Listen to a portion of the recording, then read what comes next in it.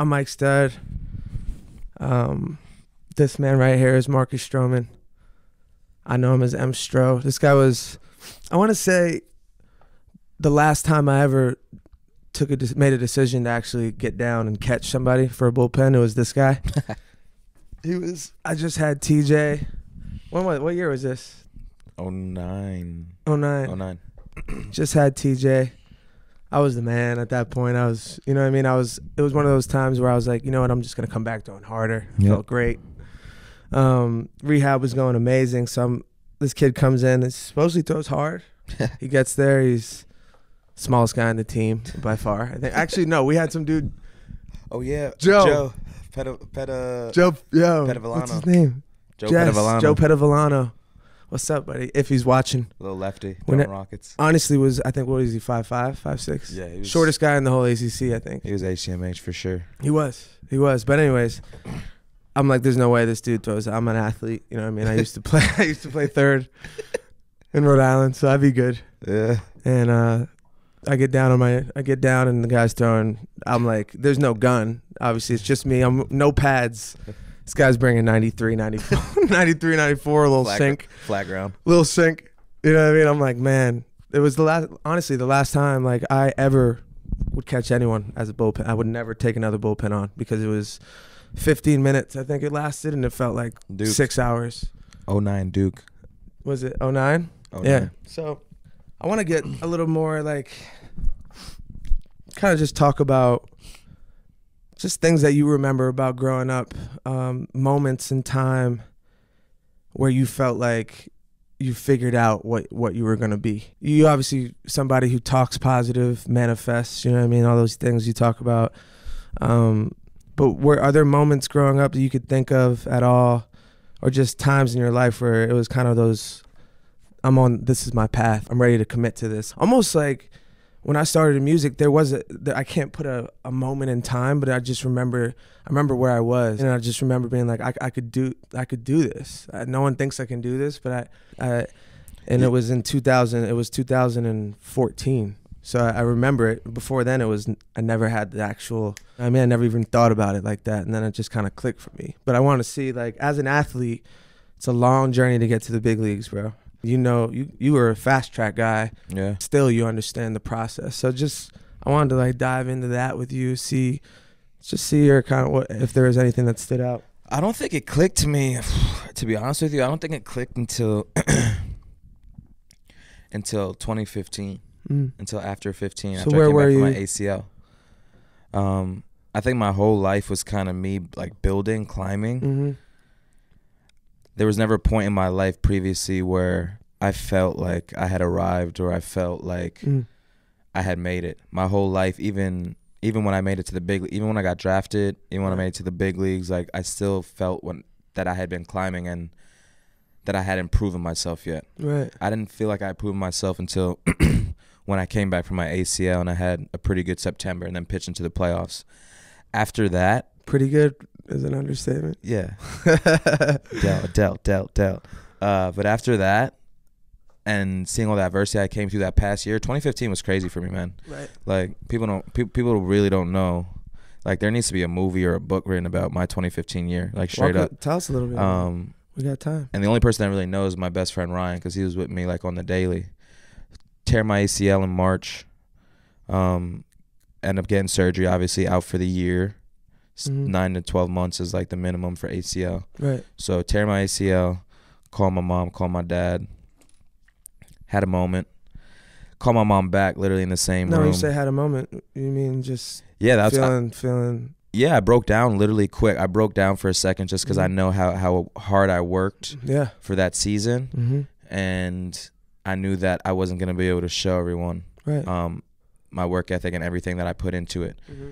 And I wasn't going to be there for my team, my family, my friends. Right. I feel like I was almost going to let everyone down. So had a quick moment, man. When I tell you a moment, it was a moment. Like, I honestly never cry. I've cried a couple times like this, and when my grandma passed are probably the 2 times I've ever cried in my life. Feels good to cry. Yeah. It does. Yeah, it does. It's rejuvenating sometimes. Mm-hmm. But had so a moment, man. That lasts, what, an hour? Nah, feeling man, like not that? even. Is it a night? Is it a... No, I'm not kidding, man. we didn't know if I tore my ACL, so I got into the doctor's office. Right. It's me, my trainer, doctor, pulls on my ACL. He goes, "You tore your ACL." Like right on the spot. He's like, "We don't even need to do an MRI." He's like, "If we do an MRI, it's just gonna show up, but we'll still do an MRI." Right. So he told me that, he's like, "You're out for the year." So like I was just like, all right, I just need a sec. So like I had like them just get out for a sec.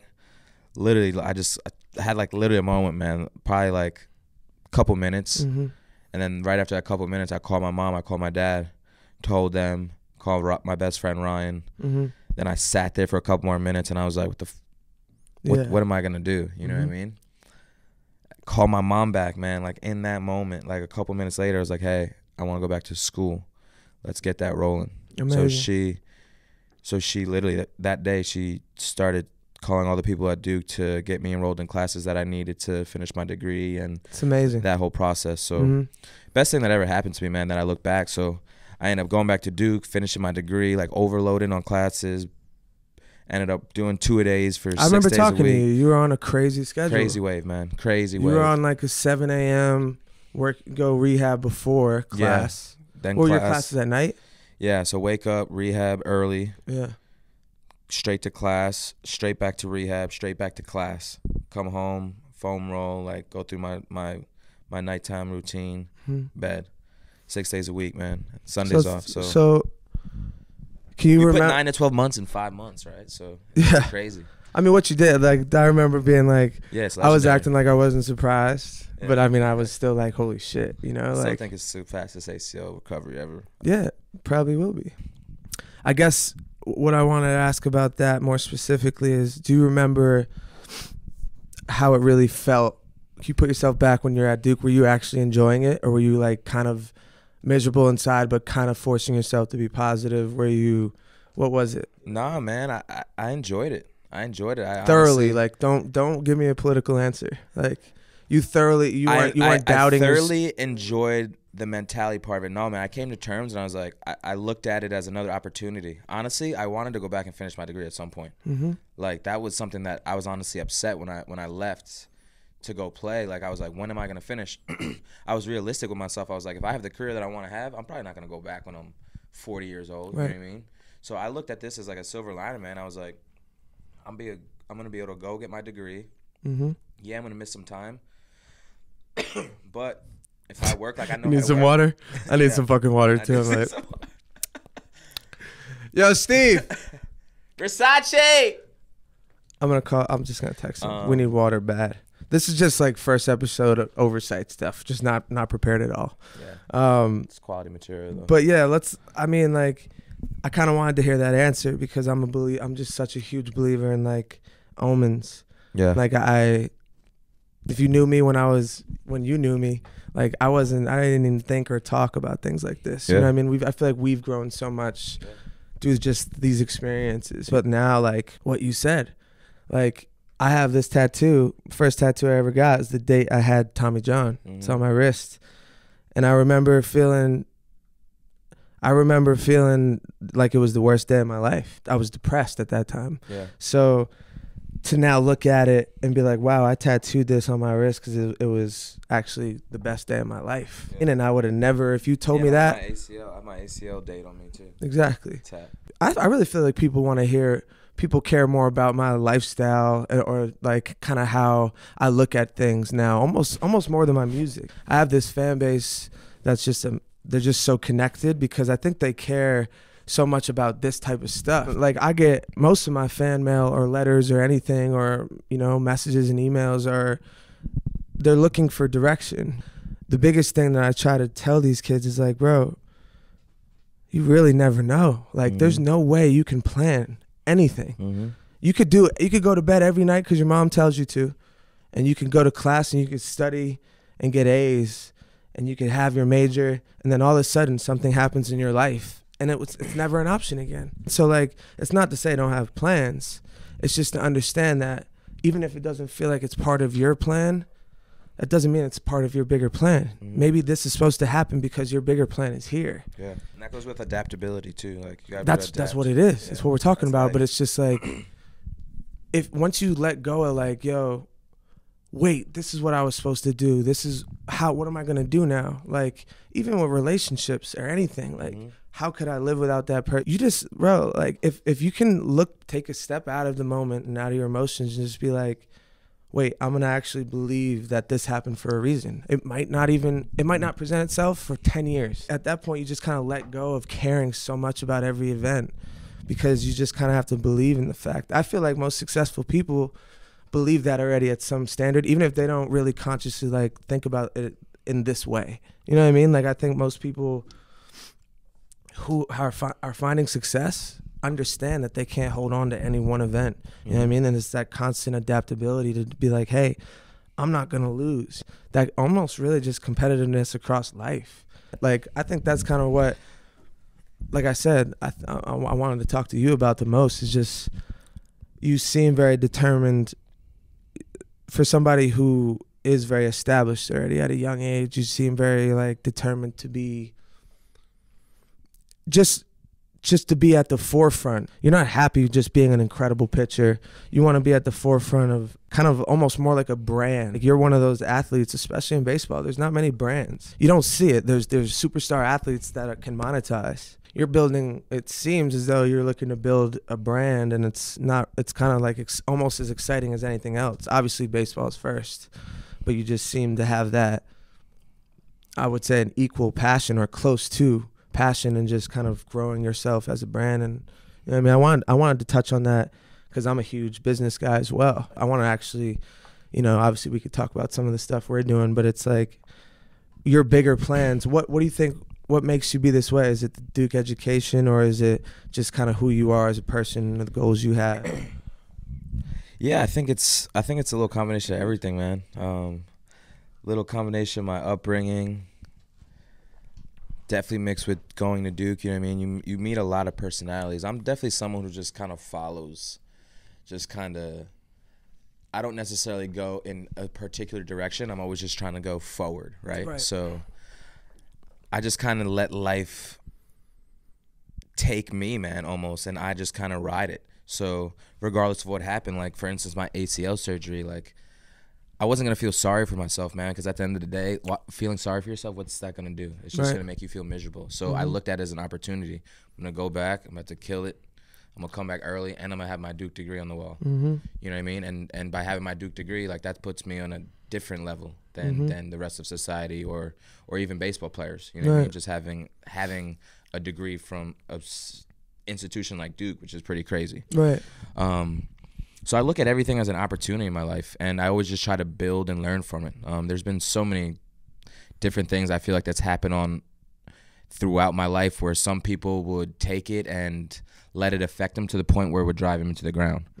And instead of doing that, I take it, I learn from it quickly, and I figure out how to let it make me get better. You know what I mean? I always try to keep a smile on my face, man. Like, life is extremely short. I've seen friends, I've seen family, I've seen a lot of people pass away, and I'm keep life in perspective always. I think that's the biggest thing, man. There's no sense in feeling sorry for yourself because you never know when your time's gonna come, and that's why I live every day like I do, man. I'm a go-getter for sure. Like, I'm always making moves. I'm always trying to do more. My family's my people. I want to give back to my family, so that's kind of where the motivation comes from. I know how much they have given me to get to where I'm at now, so I'm gonna do everything in my hustle to climb, to move forward, so that I can give them the life. So that's the motivation, man. Yeah, it's not about anything. Like, you have these things in your head, like, yo, man, if I'm in the big leagues, bro, I'm good. I can't believe I made it to, you know what I mean? Like, I did it.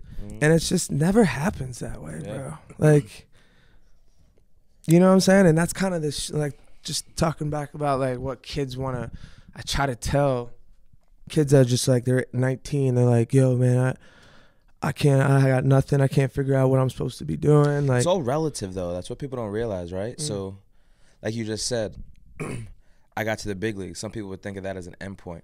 But I got here, and now it's how do I become the best in the big leagues? But it's all relative for wherever you're at in your life. It's no different than someone who's on Wall Street selling stocks. You know what I mean? Obviously, there's that next level where they can get to. Or you're a salesperson, or there's always that next level. So I feel like there should always be that climb. Obviously, there you have to have the right motives and goals that get you there, but I just think that there should always be that climb, no matter where you are in life. Obviously, when you get to, there should never be an end point, essentially. I know what you know you're what I saying. mean? There should never be an end point because, like you said, some people's goal is to make it to the big leagues. And I realized that was never my goal, honestly, was to make it to the big leagues. I just knew I was going to have an impact on this world. I did. You know what I mean? I just always saw my mindset, my mentality was always different than people. And even when I went to Duke, I never said I was going to make it to the big leagues. I went to Duke with an open mind, like just trying to learn and just try to just take everything into my mind as possible. Right. And by doing so, I ended up playing baseball. But honestly, if I wasn't playing baseball, I would be completely fine. I would be doing something, you know what I mean, in this life. That's wild. Like, honestly, we've never had that conversation. That's wild because I can't say the same. Yeah. I was one of those dudes, like, and I wasn't like any highly touted guy, like on a grand scale. You know, I was the best guy in Rhode Island. Yeah. What did that mean? So I went in with a chip on my shoulder, but when I had that freshman year, bro, I was like, big leagues. Like I don't even really remember like how I used to think about stuff, like grand, big picture stuff, bro. I was like, I mean, you knew me, like like I wouldn't say I was a jock, like, but at the same time, I kind of was. I wasn't really like looking at people in the world, and like I was just like, how am I gonna get to the big leagues? That's why I'm gonna be good in school because I know it's gonna help. But that's all I cared about. To hear that was your approach going into school, maybe that's why you're the one in the big leagues, and life took me in another direction. You know what I mean? Because it was taking me down a. And obviously, when it got closer, you narrow your focus. But yeah, my focus was always open, man. I honestly didn't even think. I'm always real with myself too. I knew how small the percentage of the people that made it to the big leagues. So my biggest thing too, which my family kind of preached in my head, which I learned early and I wanted to promote as well, was I never wanted to be one-dimensional. Being one-dimensional is extremely bad because once that's taken away from you, you need another way to. Oh, you see it with athletes all the time. Exactly. These guys are stuck. So I have the ability, man. If like I said, if baseball was taken away from me, I have so many lanes that I would be able to go in where I would be completely fine. Yeah. Where I could even say maybe my life would even take off further as far as my mind. Yeah. That's incredible. Yeah. So yeah, baseball just ended up being what it ended up being because of when you start building in something and you see a direction, obviously you're gonna try and get there. Right. And I pursued it and I got there. But if I didn't get there, I would be doing big things, man, somewhere else for sure. You know, but that's honestly like that mindset. Hearing just is like how you say it confidently. It's one of the things. It's like, bro, if you believe it. If you truly believe it, like when someone's saying something, you're like, I feel like just being here next year, I could be like, I don't know if he really believes what he's saying. When you do see someone who believes in what they're saying, it's kind of obvious. I feel like every successful dude that I've ever talked about with any of this stuff, the certainty in their mind that they were going to be here, in my opinion, is why they're here. Yeah. You know what I'm saying? Like, it only happens if you're certain, bro. Like you can't, your heart, if your heart is certain that you can do it, then you do it. That's just like that's the way I see anyone who's successful. I think mentality, it's mentality, man. Bro, like mentality, it's all mentality, like mindset. And I don't have, like, I feel like I really have like learned and figured a lot of things out, but actually practicing them, you know what I mean? And being in the moment and not losing your emotion. I'm like working to be that guy. As soon as something happens, I don't ever overreact. I'm still trying to be that guy too, man. I'm very reactive too, but very reactive. I've been a lot better with it, but I still have that chip on my shoulder where I still want to let people know. You know what I mean? I still want them to feel it, but it's hard, man. What do you think? It's hard. So what do you? I guess segueing into that a little bit is like that chip on your shoulder that you talk about. It feels like you're like the fact that you've been so vocal about the chip on your shoulder and just like your brand kind of just, there's nothing negative about it at all. But recently there's been people who have talked about throwing shade on something just because you're trying to shine it. And what I mean by that is like this. Is you have your own platform, you're building your own brand, and it's completely foreign to the sport of baseball. Tell me who else has done it. Nobody. You have a brand, like people know the name because they're incredible baseball players. I'd say the closest guy was Ken Griffey. Yeah. but what you're doing is just hasn't been done before. So people, there's friction because it's foreign. But I feel like I just wanted you to touch on or say anything in a sense of like, where does that rank in your mind as far as like, are you like, yo, all right, watch, you know what I'm saying? Like, are you even moved by it at all? Or are you like, is it like something almost you enjoy because it's just like more fuel to the fire you already have? Or is it a non-factor? You're just past it? Like, no, man, I think it's a combination. I think it's a combination. I think to get to the point where I was now, I think all building, it was more of I need to prove all these people wrong. Yeah. Now there's still part of that in me for sure. But now it's more of, I know the level that I can get to. I know the platform that I have. I need to prove myself right, like as far as getting to that level. Right. And to prove everyone around me that all the hard work and everything that they've done over the years, that it was worth it. Right. But don't get it wrong, man. I love proving people wrong. And like you said, there's a huge disconnect with me and how I'm perceived because people get uncomfortable. I'm uncomfortable for baseball. Bro, I'm uncomfortable. I said shiny because you're shiny, bro. Like you lose, you're on Twitter. Yeah. You win, you're on Twitter. Yeah. Something happens, you're on Twitter talking about it. They're used to people just giving like the cookie cutter, like, yeah, man, I'm not hey, generic. And I think it's rubbing people the wrong way because if you feel a way, you say it. Yeah. I think nowadays, bro, with Twitter and like the people who really win, everyone's their own, their own person. Yeah. But the people who really win are really being themselves. Mm-hmm. And you could tell. Like, For you sure. could tell when someone's just, that's actually them running their Twitter one. Two, like, it's not like he's not like puffing his chest out too much. There's a lot of actual relatability in a sense. And I think those are the people that really win, the people that stay authentic. For somebody who's kind of done this branding thing kind of on my own for a sense of what we've built, is, bro, it's all about that. It's one of those things where you have to be able to be yourself. If you can't be yourself, bro, you'll never actually be enjoying what you're doing. For sure. You know what I'm saying? Like, if you had to go back and be like, yo, you know what? Like, they were like, yo, you were advised or whatever. You just like, you know what? I'm done with this. Like, you shut your branding down. I was, man. That happens more than you think. That's still happening to this day. Like, people trying to shut my brand down. Mm-hmm. Or there was times when I was advised from people to shut my Twitter down. You know what I mean? Because I thought that it was become a distraction. But I've been on Twitter since Duke, so essentially 08, 09, and no one's touched it but myself. It's a stone age, bro. It's like they're in the stone age, dog. Yeah. Like, these people are not forward thinking about not it. At all. When anyone asks me about the MLB, that's like, I don't throw any shade at it. It's just they're just not. It's just factually. They're people who haven't adapted. They haven't adapted with the times. Yeah, like, I get this. I get the tone of baseball, the old-fashioned American game, whatever. You know what I mean? I get it.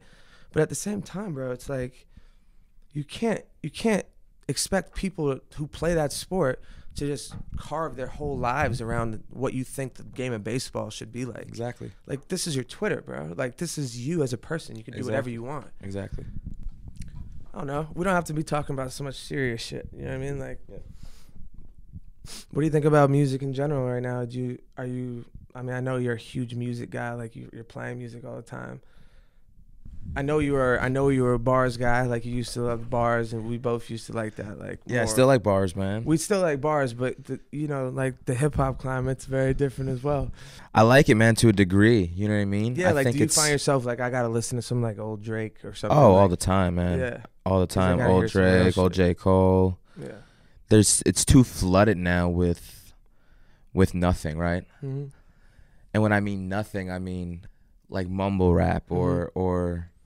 No, I know what you're saying. Yeah. Like, there's so many people kind of doing the same sonics. Exactly. It sounds very similar. And that gets old. Bars never get old. Yeah. You know what I mean? You go back and listen to Jay-Z, like you said, whatever, Drake, Nas.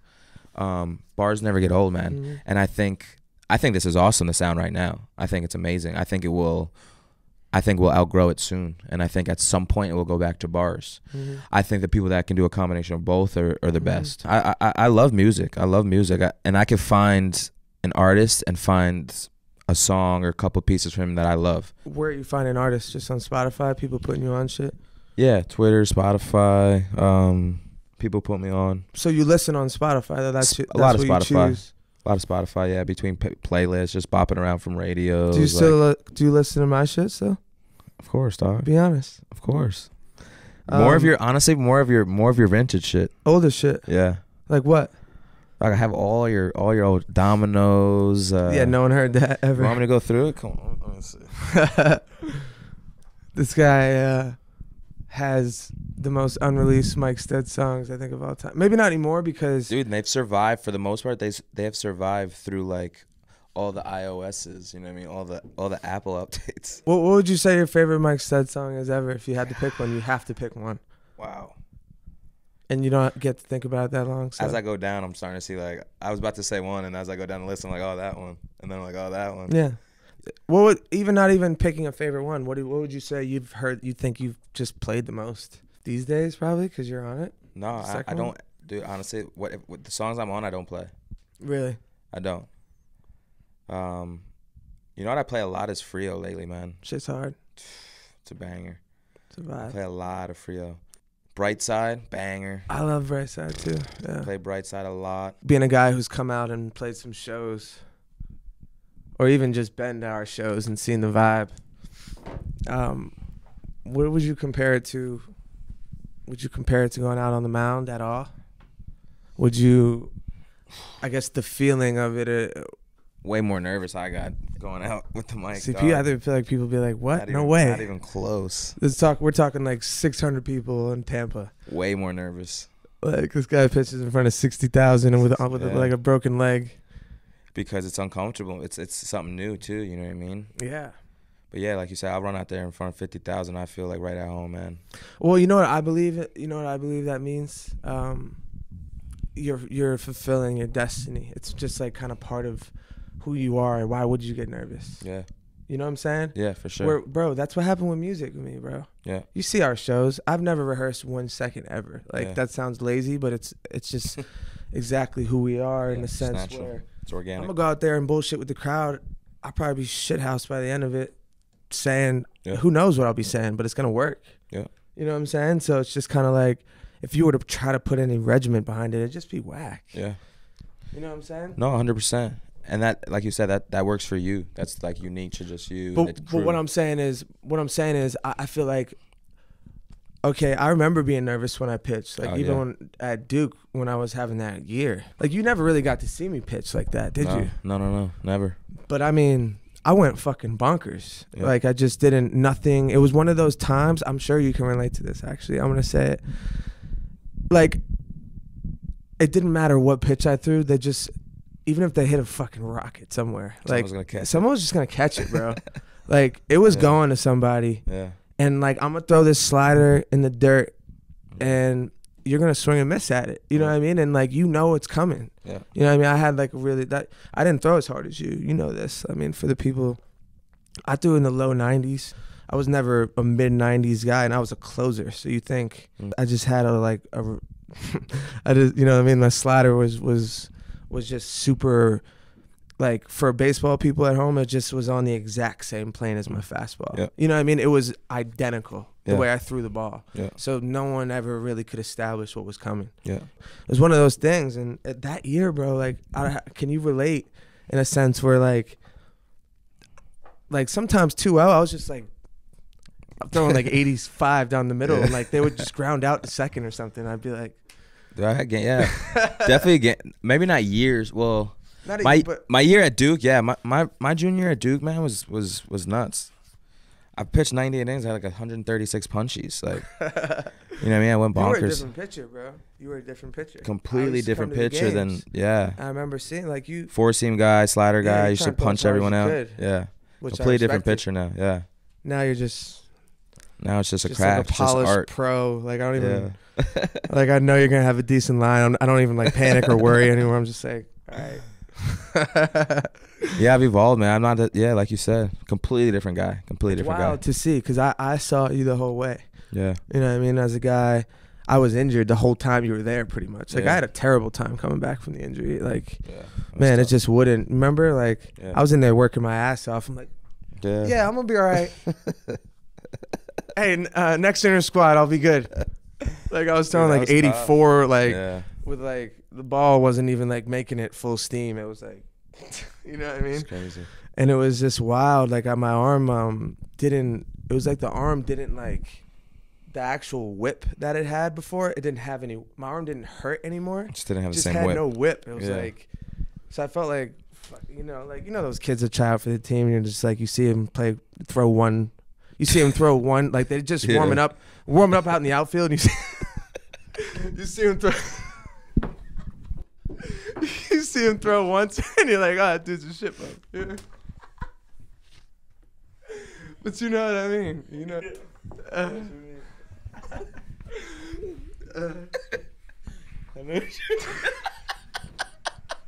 You know what I'm saying? Though? I feel you just see like it could be on one knee. You just see their arm action, and you're like, bro, we're good.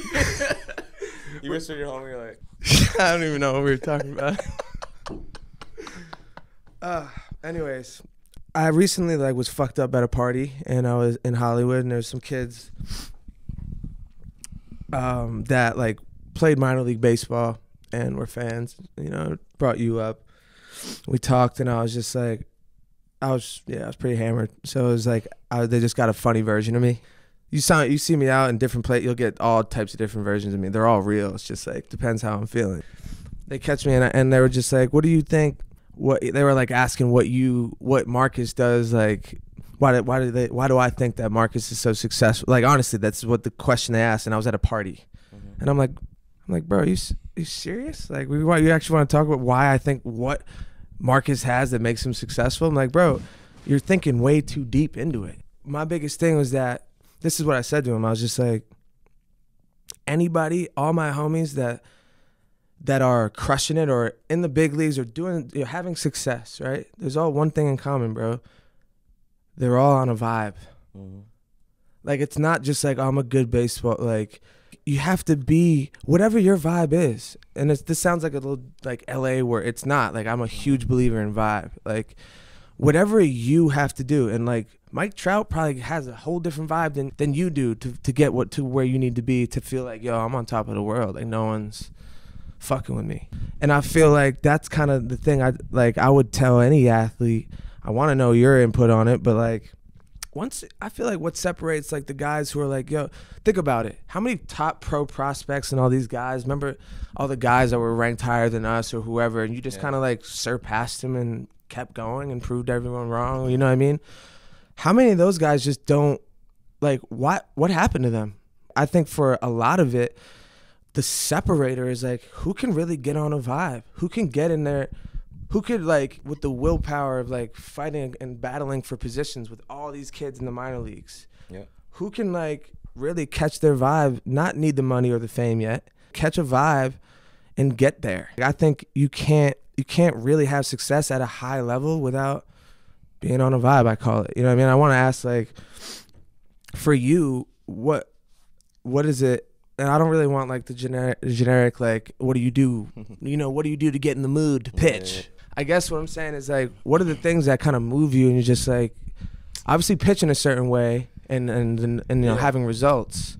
Yeah, mine's a combination, man. Like you said, it's on a vibe, right? So I attribute my success, man, to, like, a process of everything that goes on in my life, right? Mm-hmm. So, for instance, like I got my best friend with me everywhere, and he's been my best friend since 2009, and he just has kind of naturally grown into a role of being kind of just like my day-to-day manager, but more so just having him there with me, man, because he's been someone that looked out for me and he makes me feel comfortable. I'm all about feeling comfortable, man. If I feel comfortable, I feel like I can take off. That's exactly what I'm talking about. Yeah. Being on a vibe is, you know what I mean? I'm a comfort guy, man. Like, exactly. Yeah, if I feel comfortable, man, I feel like once, like, if you see me get comfortable, that's when you should worry, because then that's when I'm about to take off. Right. And everything that I do is to get comfortable. And when I say that, I mean literally everything I do. So going out to eat before a game, you know what I mean? Going out to the club and listening to hip-hop music on a certain day. Right. Like, going out to a certain spot to get pancakes. So you're like, I remember you being a routine guy, but you're still very much a routine guy.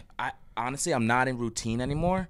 I just do things that make me happy, man, and things that are literally gonna put me in a good mood. You know what I mean? That's exactly. So honestly, that's exactly what I'm saying. Yeah. Like anyone who really finds the success that they're looking for, it's because they found their vibe. They found that comfort zone. Like, yo, I'm where I need to be. Yeah. I'm exactly who I want to be. Everything's to put me in a good mood, man. That's literally everything I do now. You know what I mean? Everything.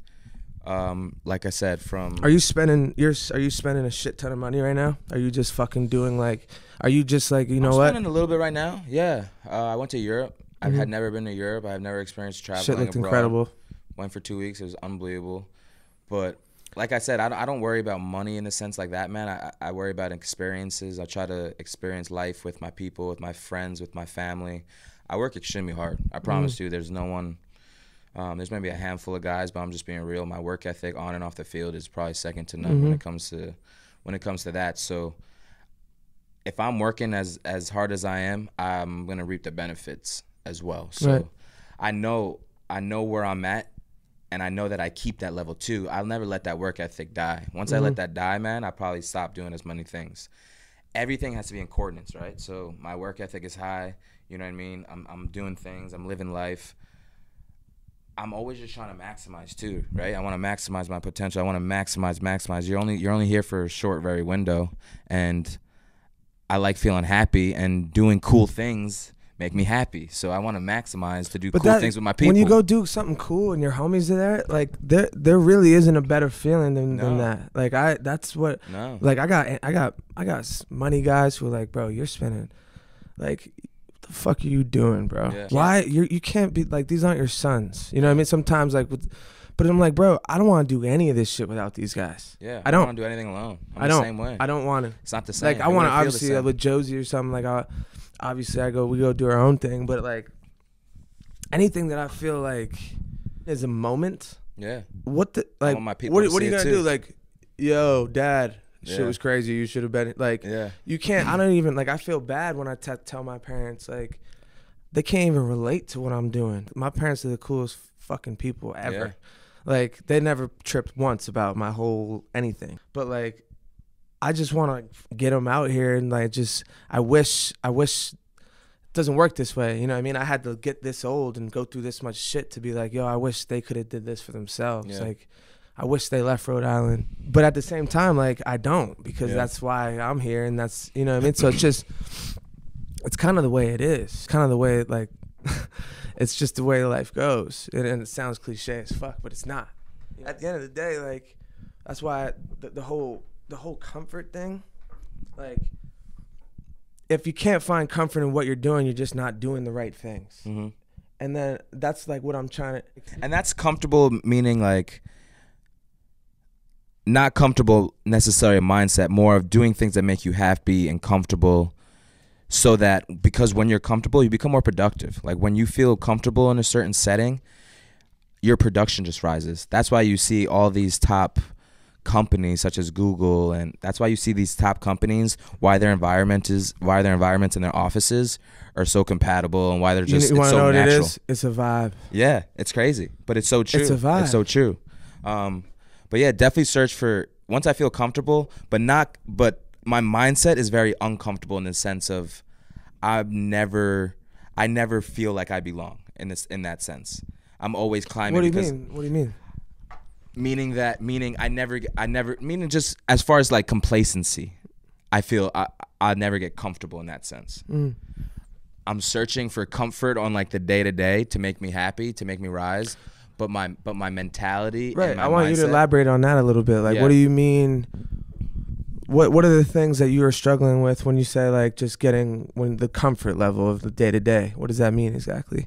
I mean, if you feel comfortable, obviously talking about it, but just like, I want to know more specifically, like, is it just being comfortable, not being a social awkward? You know what I mean? Like, what is it? Yeah, man. Honestly, I've been better with it lately, but I have a problem. I get like anxiety when I do things alone. Yeah. So Ryan, my best friend, he's with me everywhere, and that's a big thing. That's why people don't realize that's like invaluable to me. You know what I mean? You can't put a price on that. That's what people don't realize. Me, I don't want to go out and eat dinner by myself. Like, that's awkward for me. Like, that's very uncomfortable. You know what I mean? I don't want to go even after games. Like, so I don't want to walk home after games. Would you say that myself. If you weren't Marcus Stroman and you were Marcus Stroman that had like the deli up the street, do you think it would be the same? Do you think it's just like kind of an anxiety thing, or is it because you are who you are and you don't want to do that by yourself now? I think it's that's a good question. I don't know what it is. I think it's part of where I'm at. Can you think back to Duke being like, yo, I don't want to go eat by myself? Yeah, I never wanted to eat by myself. I always used to have friends. I'm the same way. Yeah. Weird. Now that you say that, I'm the same. Recently, like literally over the past like month, I've been doing stuff on my own. Like I've been traveling on my own. You're growing a little bit, you know? Yeah, I feel like I'm maturing. I feel like it feels refreshing, you know what I mean? Because I've never done it and I feel really uncomfortable. So after I did it a couple times, I'm starting to find it as almost something that's making me build, something that's making me better as a person. You know what I mean? Not necessarily that I want to do it or I have to go to it all the time, because I still want my vibe where I'm chilling with Ryan and we're making moves just because that's my comfort level and that's how I get it. I operate. But I know now that I can go and do something by myself and be good about it. Yeah. And that gives me better mentality, knowing that I have that. Yeah, it's just something less, another thing you don't have to necessarily worry about. Exactly.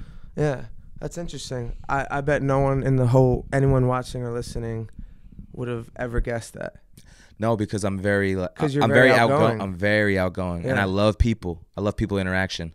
But you can even ask Ryan, if I get swarmed by, if I'm alone and I get swarmed by people, or if I'm something, I feel that. I get very anxious and very scared, man. Or even if I had to literally, sometimes there's times when Ryan's like outside the city where he's not even there, and I had to literally go and walk to like the shoppers and like go pick up just like some groceries. Like that gives me anxiety. Wow. You know what I mean? Now, do you think like something bad's gonna happen, or are you just like, you know what, I just don't like being alone? Yeah, I think it's a little bit of, I don't feel comfortable if I'm alone. You don't want to get like people cruising up on you and like, a little bit of that mixed with a little bit of, I always like having someone there to talk to or like bounce ideas off of, or just like, yeah. When I'm alone, I feel like I don't have that. You know what I mean? Some people could like put headphones on and like that's what they go to, but I like to having someone there. I totally agree. If I want to say something, I need to like say it. Yeah, I totally agree. Say it to, you know what I mean? If like there's no one there.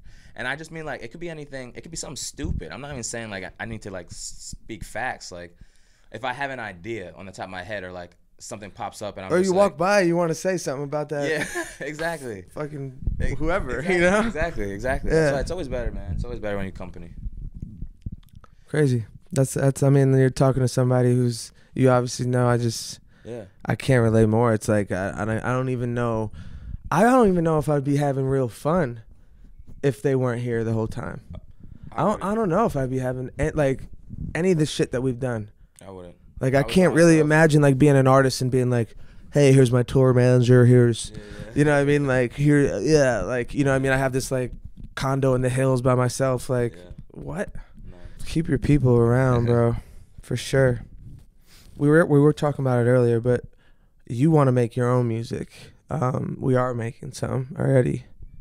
How serious, like, how do you see it playing out in your head if it were to be ideal? What do you know what I mean? Like, what do you make of the whole music? Are you just doing it just to fulfill because you want to make music? Or is it because, like, you want to be like somebody people buy tickets to and go watch that show? Honestly, I would do music just because I love music, man. I would love music. I have a message that I want to get out there. And then, yeah, I would love to be out there, but not necessarily like monetize. I don't need to monetize at all off of it, man. I love the atmosphere of being on a stage. But knowing you'd monetize it if you could. And then once you got a little taste of some monetization on that side, which you will, you're an entrepreneur. Yeah, that's what so life's you'll be about, like, man. You know what? Fuck it. You got to build, man. You got to build. Let's drop a tour, you know? Hey, you have a small window. You have to capitalize. Marcus, think about a Marcus Stroman tour in Toronto off an EP. Yeah, I need it. You know what I mean? Like, so many motherfuckers are going to come to those shows, bro. Like, your shows will be popping. I agree. Because they're going to be like, wait, fucking Marcus Stroman? We're gonna Music coming soon. We're gonna get to go see him with 1,000 people in a room. Yeah, which is a great show. I agree. I've been working for 6 years, and most of my shows are 1,000. Yeah. You know, so like you're just starting like that. It's easy. They're all fanboy. They all love you. Yeah. You know what I'm saying? So I'm just telling, this is probably a moment in time, and save this, Kilmer, because I'm calling the shot. But like you'll have a sold out Canadian tour. You drop an EP. If you drop an EP in the beginning of a season, you go ball out that season, right? Mm-hmm. The fucking records playing all over Toronto. Everyone's listening to that shit, going to the games. Haha. You know what I mean? Listen to Marcus, about to see a pitch, yeah, bro. Yeah. That's all brand new shit. That's never happened in the sport. Yeah, it's next level. Then man. the season ends after you fucking do whatever you do. And, oh, hey, guys, you know what? I'm going to go on a fucking, it's a layup, bro. This is monetization 101, bro. Get you the right merch. You have HDMH, obviously. Yeah. It's actually probably a good time to talk about something else right now. But like the monetization that I see, being a guy who looks at that shit, it's just an untapped market. Yeah. We just talked about it downstairs. You want to be at a point where coming soon. Yeah, you want to be at a point where you're not spending any of your fucking baseball money. Imagine that. You know what I mean? Like I got homies, hopefully they'll be in this chair one day, you know, talking about this type of stuff. But I got homies that are like, yeah, bro, I'm not spending my athlete money. It's a business plan of mine, you know? And I'm like, that's fucking genius. Yeah. You're going to be a guy that's going to be able to do that. I'm almost at that point. That's what people don't realize. Like, I network, man. Like, I'm out there. I love, obviously, Canada. I love the city of Toronto. Shout out Cargo Jet. Shout out. Shout out. Like, whoever else. There, man. I'm out there in the city, and I'm monetizing my whatever I'm doing now off the field as well, too. So a lot of the things that I'm doing, like you said, is coming from deals that I have with partners on and off the field. And that's important. That's how I'm able to go enjoy and do things with my family and not even worry about the expense. You know what I mean?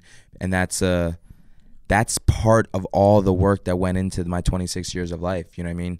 To be able to garnish all of that up, to be able to get a deal from a company for this, and then be able to throw that right back to my family on a trip, on a plane. It's what imagine like the 20, you told like the 16-year-old you got your first job. What was your first job? Did you ever have one? Never had a job. Me either. And that sounds, people, I deal with this all the time. They'll be like, no. Oh, you're a rich boy. Like, you're a Duke boy. I'm like, bro, my dad and mom still are working the same job they've had for. Same. They're still in a house that's the size of my bar. I still live at home. Yeah. Studio area. Same. And you know what I'm saying? Like, we can't, like, it's just not what it is. But at the same time, as you're a baseball player, and if it is what you're pursuing as your meal ticket, your parents don't assume, they don't even try to make you have a job because you're going to school and you're, you know, like you have to be that tier of baseball player to be like, oh wait, I'm gonna get a scholarship. Like, then that's kind of what I'm sure your parents said the same thing, but we had so many games. We're playing baseball, basketball, practicing. Exactly. There was no time. I didn't have time. My dad was killing. If I wasn't at a game or he wasn't working me out, he was giving me additional schoolwork. Big Earl. All right, so walk me. Wait. Hey, I'm telling you. Drop. Like, bring me through this process. Big Earl, does he? Dude, like draw up some assignments? Is he like? He would. You know what we would do? He would go through articles, like newspaper articles. He would write down questions. What an unbelievable guy. And I would have to go and read the articles. It was like it was reading comprehension. I can't even imagine if my parents were to do that. Yeah. Because they never did. Yeah. But I don't know. Maybe I would have just been like, all right, you know, like at that point. Dude, my dad was crazy. It was not fun, man. It was not fun, but I thank him for it to this day. You know what I mean? Wow. So you're like really like one of those like that's really like your truth. Like basically like you grinded your ass off, and now you're just looking back at it like, oh, that was this was the guidance I needed to get to my end goal. Like that's why I mean when I keep life in perspective, man, because I realized how much I worked from a very, very young age and how much people did not work. Mm-hmm.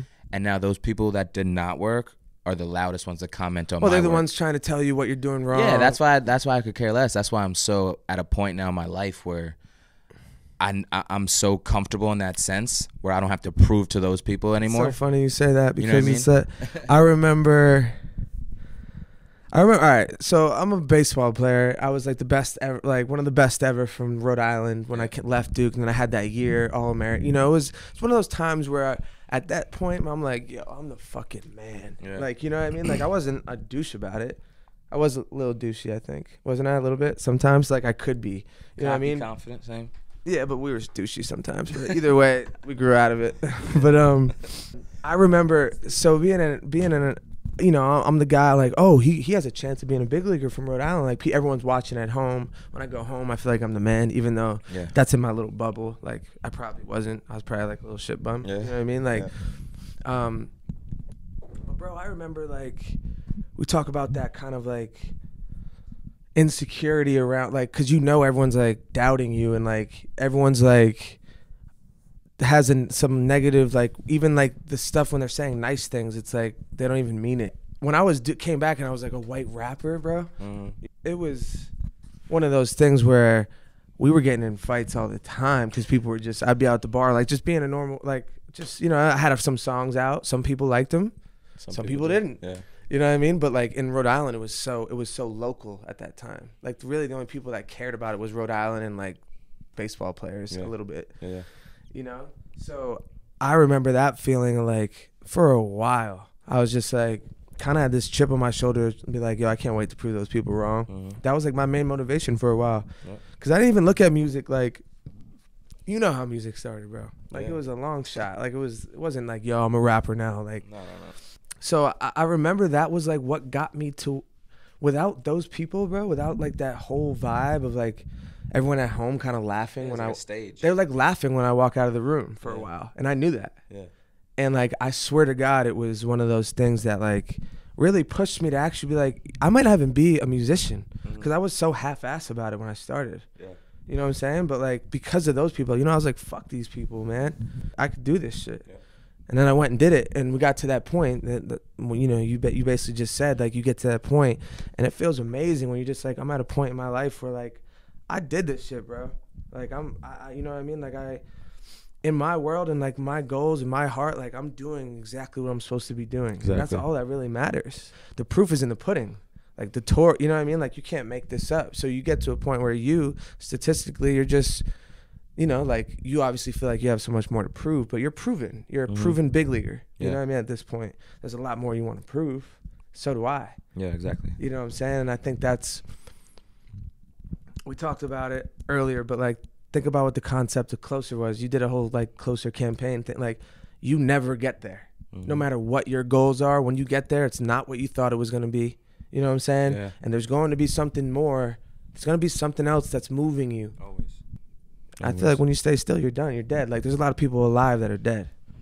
No, man, I'm always moving. Yeah, you got to make moves, man. I'm always moving. That's why, even like in my off season, man, I feel like a lot of athletes essentially go home and just stay very stagnant. I'm experiencing life. You know what I mean? I'm meeting new people. I'm creating connections with people. I'm meeting brands. Like, I'm doing a lot. Right. But it's all things that are helping build me as a person, things that are helping my family, things that are going to set me up down the road. Right.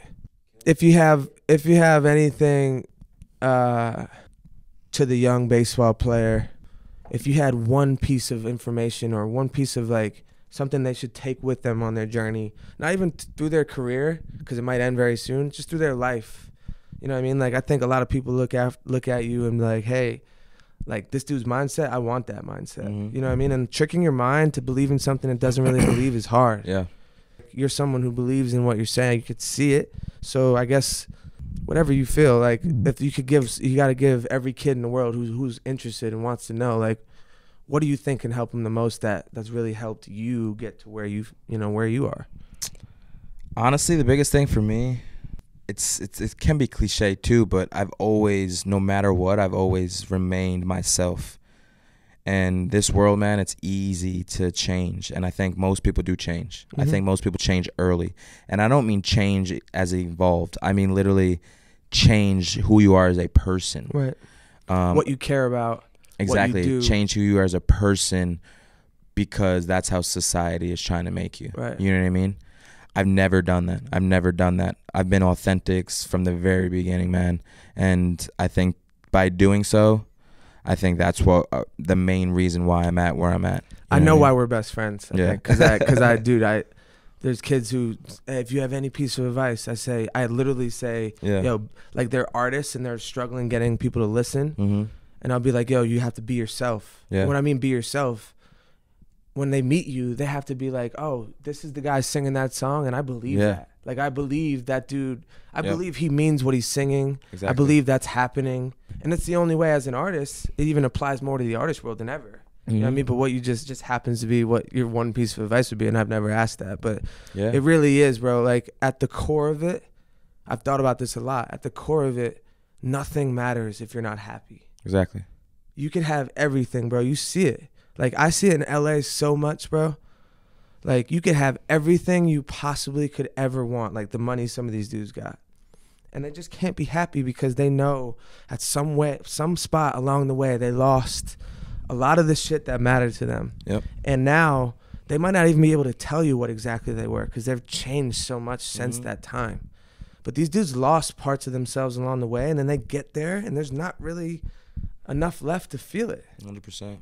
You know what I'm saying? So like a lot of my decisions, my business decisions are influenced by that, bro. I won't ever do a record deal because I just want to be happy. Like, I think that's one thing people don't talk about with athletes really at all is mental health.